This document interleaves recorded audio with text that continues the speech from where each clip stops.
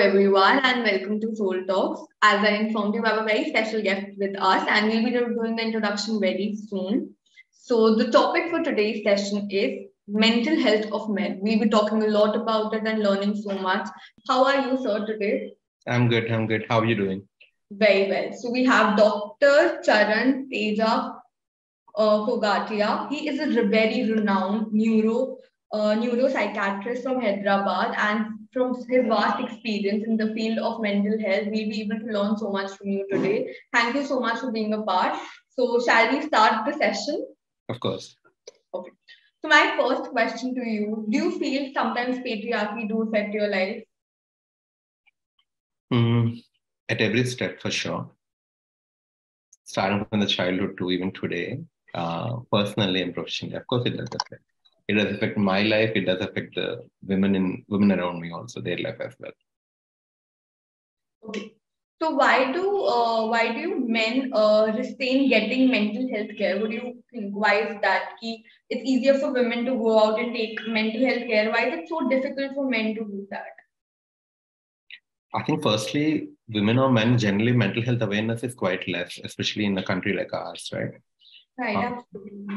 Yeah. I think in my practice, why I see a lot of men have difficulty opening up. Obviously, first thing is conditioning, conditioning for years together, where I'm sure you heard of man up. Man up is always equal to toughen up, right? It's even used for women, right? They say, come on, man up. So, I mean, there's a general pressure as it is to begin with on men that you're supposed to be strong. Um, you're supposed to be the breadwinner of the family. You're supposed to be the leader of the society. And there are different things, like, so I think just the conditioning itself, where we think that, we are superheroes and not prone to having mental health condition, that is not true at all. And after growing up also, for you to, I think, to seek mental health support, firstly, I think 2 points where you're scared would be unemployment. You feel that, because a lot of my patients who come to me, they still tell me that, doctor, I want you to write that, I need rest from the work, without mentioning I have a mental health condition, because they're scared of losing employment. And a lot of these people happen to be the traditional breadwinners of the family. So it gets difficult. So they can't afford to have, unemployed life. That is one thing. And the second thing is relationship failure. I don't think so. Relations will fail because you have mental health condition, but I think in their head, they feel like, oh, if I tell that, I have depression, or I have a particular mental health condition to my partner, maybe the chances of my partner looking at me with respect might go down. So we'll have issues, we might separate. I think a lot of stigma around that. So I think these are two areas. I think relationship and unemployment are two main risk factors, I think, for men to open up. On top of it, there is a classic conditioning, how um, men are supposed to be okay. They're supposed to self-control, self-regulate, take care of themselves, and not really sit and talk about how you're feeling all the time. Not even cry. Simple thing as crying. Like, forget about talking to someone else. You feel emotional. If you cry, also, it's looked down as very effeminate behavior, right? Which is not socially acceptable. Um, yeah. So obviously, men do find it a lot of self-induced pressure to, like, not acknowledge what they're feeling, or not even go and get help. Right, and I think the society has already put in so much pressure on men about the fact that you need to be strong, you need to do that, you need to do this, and just to make them strong, and this pressure about them, they're not able to express basically what you said all the time, and relations and everything get affected. So Right. we're talking so much about mental health. One thing that I have in mind, and I really want to know that from you, is what do you do to take care of your mental health? Mm, on a daily basis, I do like a lot of things to take care of my mental health, especially as psychiatrists. There's a lot of emotional burden when you're talking to the patients. Especially I work in an urban setup, so most of the patients I do see are somebody who is coming with life stresses, right? So when they talk to me, when they talk about abuse, and they talk about financial burden and relationship issues, general difficulties of life, it does get to you, of course. So I think I resort to a lot of creative hobbies. Like a typical man, I don't go and play basketball and football. Like I go and paint, I go and do photography, I do pottery. I do a lot of creative things. Those Yes. keep me happy. And also, I do talk to my friends. I do have friendships in my life where both men and women, we do sit and have conversations about how we are feeling. Also, because I think most of the doctors, I think, we tend to open up to each other more than like, for me, I think it's difficult to go and get consultation from a psychiatrist, considering I'm a doctor myself. So I think it's easier for me to talk to my other doctor friends that, oh, this happened, but, how do people expect us to behave like this? So there is went out for me. I think also being brought up in an urban family, the pressure of society, in metrosexual males is a little more less, I feel, compared to the ones who come from conservative backgrounds. So in that way, I do try to balance my work and life to an extent. So moving on, do you think in our society, mental health stigma is related to men is way too much and it's a big mental health issue? Do you think that is increasing mental health issues, the stigma around men's mental health, the pressure that men cannot have any mental health disorder? Is it creating some health issues for them? Um, I don't think so. I mean, like, so see, mental health, when we say mental health issues, there are two things. One is just mental health issue, and other is the mental health disorders. Now, disorders do come from neurobiology of the brain and, chemical imbalances and genetic regulation. So that's not going to change based upon, societal pressure and things like that. Yeah, they might trigger them a little more, but they won't cause. Whereas if you're talking about mental health issues that are not disorders, are general day-to-day difficulties, yeah, that can be increased by the stigma for sure. But stigma won't cause the disease. Like, oh, because I'm in a stigmatized environment, I won't have a schizophrenia or I won't have bipolar disorder. That won't happen. Right. Yeah. So, is the lack of adequate attention paid to males' mental health a public health problem, a society problem, or a combination of both? Mm, I think it's a combination of both. I mean, I don't see much difference between like public health problem and society because I Like think that. in a country like ours, I think both coexist together, right? Society and public health. So Right. I think it's a combination of both, I would say, for us. Yeah. So, moving on. So, as we all know, when it comes to mental health, there's a lack of awareness in our society. Not only when it comes to men's mental health, about a lot other factors also include. Even for women, we do say they're allowed to have mental health issues, but we do stigmatize them a lot. What is your take on that? Mm, see, I mean, I feel like things are changing. I mean, pandemic. If I see one bright side of the pandemic, I mean, I shouldn't be saying there is a bright side to the pandemic, but if I have to be really super optimistic and say that, oh, like Dr. Charan, what's the bright side of the pandemic? I feel like people have understood what exactly is mental health. And a lot of people actually come and tell me that, okay, I've been in an abusive relationship. I'm realizing it now. I've been in a toxic work environment. I've been realizing it now. I've been feeling depressed. I've been realizing it now. I've been feeling anxious. I feel like me and my husband are not doing well. I feel like me and my children, we don't have much relationship anymore. All these realizations did come in the pandemic. I feel like pandemic came in the right time about, how people are able to realize that, oh, there's something called as mental health. Mental health is not mental like they show in movies, right? So, like, it's not that. Mental health is just emotional health, your psychological health, and your general well-being of how you are feeling, how you're able to think, how you're acting, how you're behaving. All of this, is it normal, not normal? Do I need help? Can I self-regulate? I think all these discussions are happening a lot with pandemic. I feel like we're definitely in much better time. If you ask me this question, like before pandemic, I would have said that, yeah, mental health awareness is completely like very bad. Also, I think with a lot of psychiatrists and therapists now on social media portals, I think we are actively doing our bit to educate. But my only fear is it enough, or is it reaching where it's supposed to reach? If I'm doing a live, it's being watched by somebody like you who already are slightly aware of like mental health is, but it's not watched by those people in the village. Maybe with not speaking in the vernacular language. So if it's reaching masses, that's when I think it's like it's either a commercial movie or is it an art movie? Commercial movie will get the entire India's applause. If it's an artsy movie, only the urban population is seeing. So mental health awareness, I feel like, should be like commercial movie. Right. So moving on, so like, have you ever in your own lifetime experience, have you ever felt a little anxious or depressed, and you felt that there's no need to show it to the people, the society, and the people around you? Have you ever felt like that, a little anxious, depressed? I mean, little anxious and depressed. I mean, we do feel on a day-to-day basis. I mean, I'm a little anxious if the patient, when they came back, the patient has recovered or not.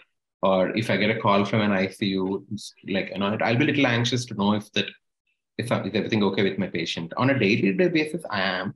But I did have mental health issue growing up. I had clinical depression when I was, I think, in a early teenage.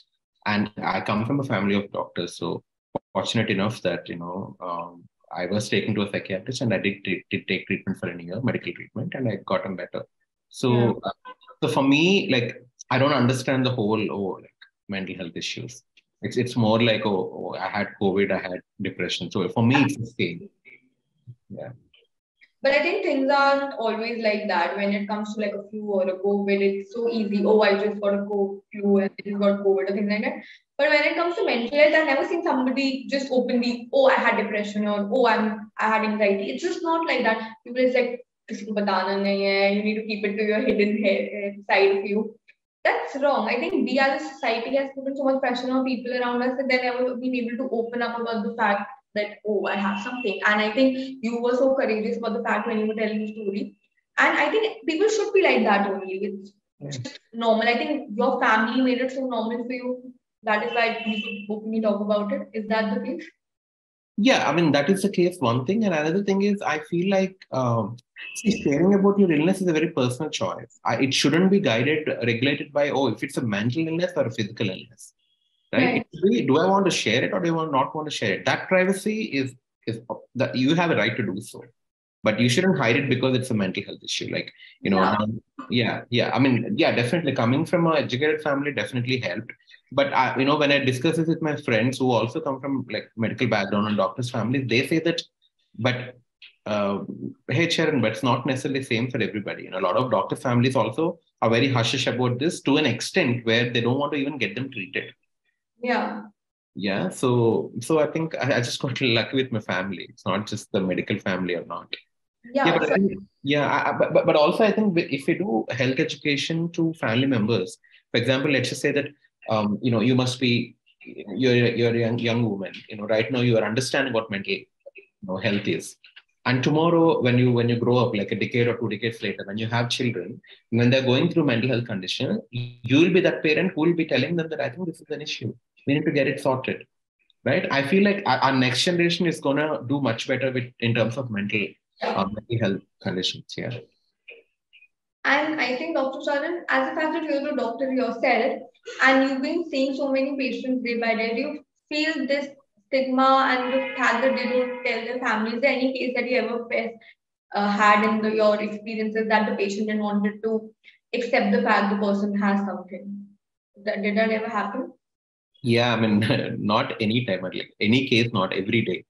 This is an everyday thing where my consultations become longer just because I'm convincing them that this is an illness which requires treatment, right? This is not a phase of your life, or this is not bad karma, or this is not your past sins coming after you, or this is not bad character, right? Yeah. This is not any of that. It's an illness, and I explain them how brain functions and how blood flow, oxygen, all this plays a role in your behavior.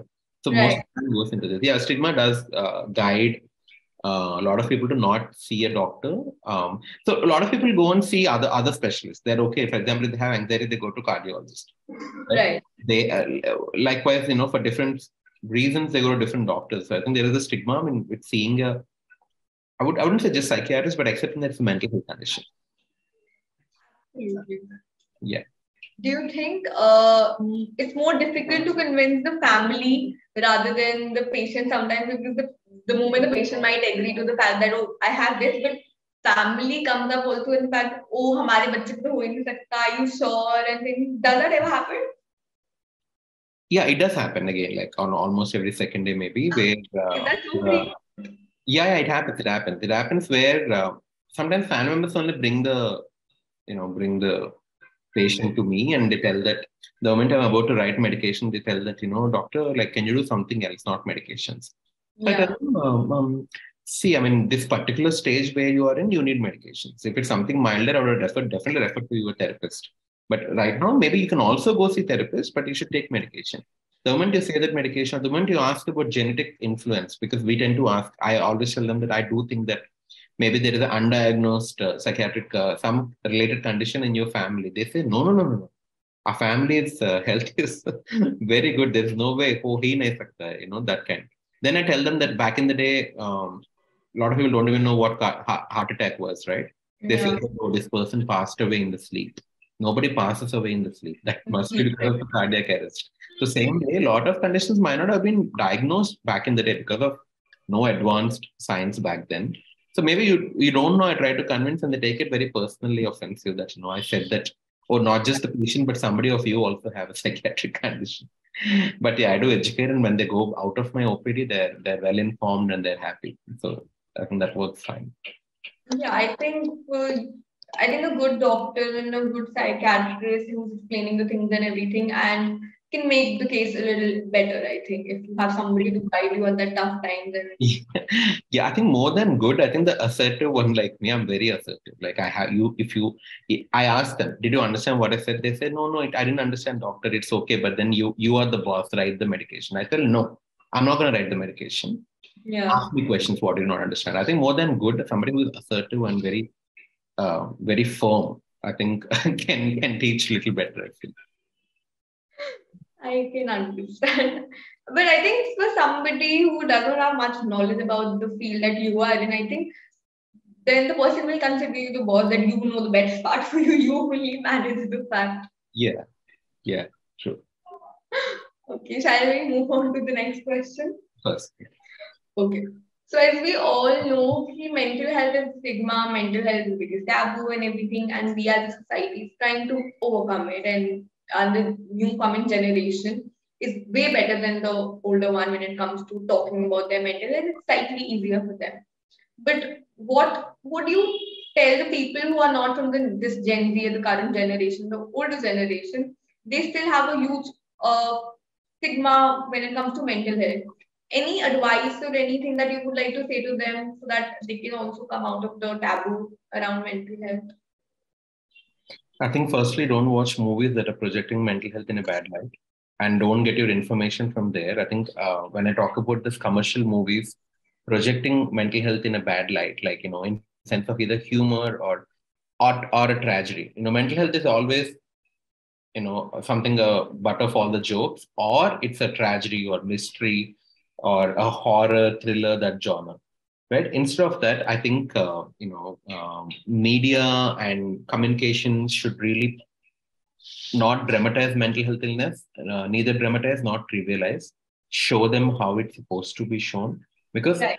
not all depression will have some major trauma in the past. For example, like I had no trauma. When I had depression, it was like I woke up and I was not interested in doing things. I was not able to concentrate on my studies. I was not able to sleep well. I started having headaches, body pains, a lot of different things. So I didn't have any trauma to go back that, oh, like for people to sympathize with me that, oh my God, what a poor child had. So don't dramatize, health conditions need attention, not drama. So I think education is very important. Right amount of education is important. And second is open conversations. Any taboo in our society will only come down when you educate a person and convince a person, not argue, fight, and make fun of them. For example, I see a lot of people making these reels that are slightly, I think, disrespectful to the people who don't have knowledge about mental health conditions. Right. Right? I mean, I don't believe in that, because they don't know. When they don't know, you are supposed to teach them, not like make fun of them for not knowing. The moment you start making fun of them, they become more resistant to understanding what you're saying. So I think right amount of education is very important. Open conversations are important. I think schools can change a lot of things for us, because schools being such a prime influence on our upbringing, right? To a point, parents, after that it's all school. I think schools should have active mental health campaigns, not just for one day, But generally, I think they should encourage more conversation. They should do role plays, skits, etc. Even in villages, I'm talking about even in rural setup and semi-rural setups and all those also. I think that will probably reduce the taboo. But I think, for example, see, I mean, everybody is doing a campaign about Mukesh ad before you watch a movie about smoking. A lot of people do know about cancer and smoking, right? Same Yeah. way, why can't the government do an ad about uh, Mental health. like common mental health conditions, like let's just say maybe depression, let's just say maybe anxiety disorders or OCD or something. Common ones that at least Yeah, some awareness about it. yeah, I yeah. think that there's a lot should be done when it comes to the fundamental rights as well. We have a right for healthcare, but when it comes to mental health, I don't know. All of the insurance companies won't cover the session, the mental health part of it. I think partially they do, but not the entire part of it. No, partially also they don't do, but I think from October end, I think There's a new, yeah, according to that, if you're admitted to the hospital, you're liable to take a yeah, new. but once it comes into effect is when we can believe this. Like I don't believe till it comes into effect, not on the paper, but like in action. Yeah, yeah, I get it. So, anything that you think, any rights or anything that needs to be there in the constitution when it comes to mental health, do you think we as a country require that? Oh, there are many rights. There are already rights there in the book. But yeah, the real world. Yeah, no, but they're not following them. All the rights Yeah, are beautifully written. There is simple right to protect the dignity of mentally handicapped, right? absolutely. It's not done. I mean, if you've seen kids with low intelligence and Down syndrome, etc., like that, where is dignity for it? When I tell the family members that come from like maybe a poorer socioeconomic status to go to a government setup, get an IQ assessment by a psychologist, and go apply for pension, they say that we tried that before, doctor, and they make us roam so much that we don't care about it anymore. So I think that's not dignity, right? Dignity lies in how you are receptive and how you're sensitive to these issues and you actually help. There is national disability program. I don't know how much of they're doing. They're doing. What I'm saying is do it with little more integrity. So there are so many rights already there, but I think uh, to implement that and to check if there is implementation going on or not properly is important. I think this applies to all rights in India, not just mental health. But one right I really hoped for was insurance policy covering it, because a lot of patients, when I ask to get admitted for a couple of days, they say that they can't afford and insurance doesn't cover. It's Yeah. very sad. It's very sad to know that, right? So I think it's good that they're trying to make some changes, and let's see how far it goes. And also, I think government should allocate more budget to our health. Absolutely, more towards it. Yeah, health budget is like really bad. Yeah. Thank you so much, Dr. Charan. It was such an insightful chat show. And I learned so much. I hope our audience did too. And thank you so much for being a part of our event. Thank you. Please take care.